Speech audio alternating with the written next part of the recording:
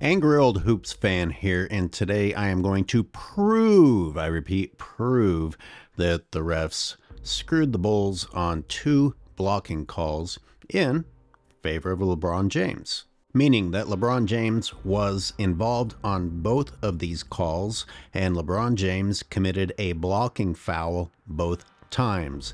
The first time, LeBron James got away with a block. In other words, this was a no call. I guess we're supposed to be thankful for that at this point, when they at least put a little lube on before they rape you.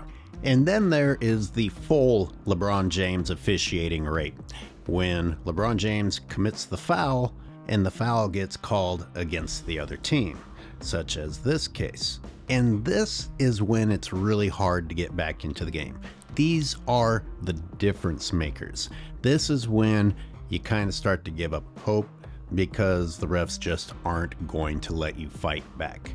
I know blocks and charges are highly debated and get a little bit confusing. Therefore, I went to NBA Official to get some examples of what they have decided are good examples. At least they decided they were good enough to post them on their own website for us to go and review. So this is what it looks like when you commit an illegal blocking foul.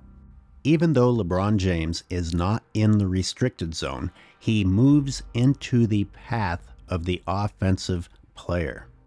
Both plays involved Jones Jr. The first time was a no call. This time they actually called it against Jones Jr.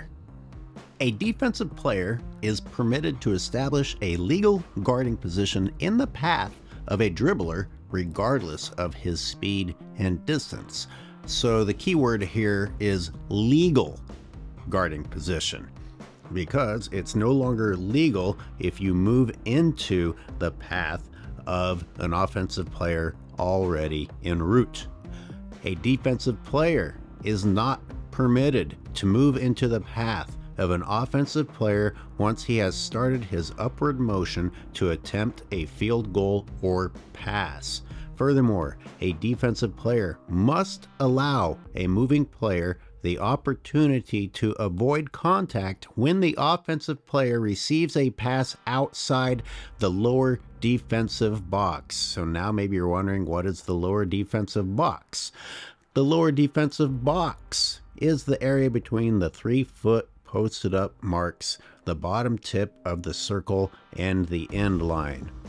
I think the most pertinent line here for these examples is allowing the offensive player the opportunity to avoid contact. Once you've picked up the ball as a part of your layup and are taking your steps, the only way to avoid someone who moves in front of you is to travel at that point. In both cases with Jones Jr., he has already begun his steps as part of the layup process. A defensive player must allow an airborne player the opportunity to land and then avoid contact when the offensive player is outside the lower defensive box. So I have drawn a line here to show the border of that lower defensive box so that you can see where it is in relation to the diagram that the NBA provides. But personally, I don't like that it had to get this complicated to explain this.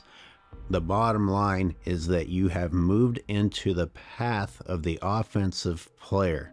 You were not established prior to the offensive player making his move to the hoop. A question to ask yourself here is, how can the offensive player who has already started his two steps avoid contact with that defensive player who has moved in front of him? He can't, therefore it's illegal. Allow me to repeat a key line. The defensive player must allow a moving player the opportunity to avoid contact. But again, when it's writing, people can argue their interpretation, and that's why I am going by the videos primarily. The videos show you what the officials have decided after conferring with each other was the correct call. The text underneath this example with Lillard says that the call was overturned after they reviewed it and realized that he had moved into the path of the offensive player. This means that they officially reviewed the play and decided that that was an illegal defensive play.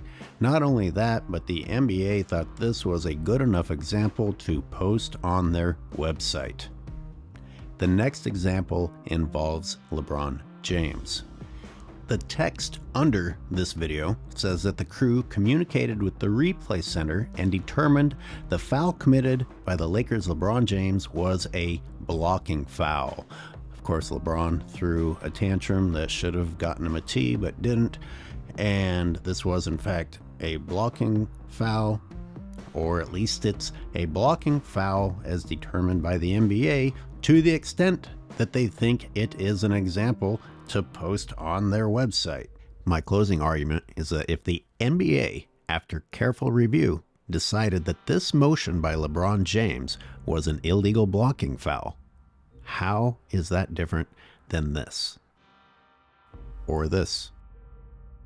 So if that's not a blocking foul, and the NBA is telling you that it is on their website, then I don't know what else to say.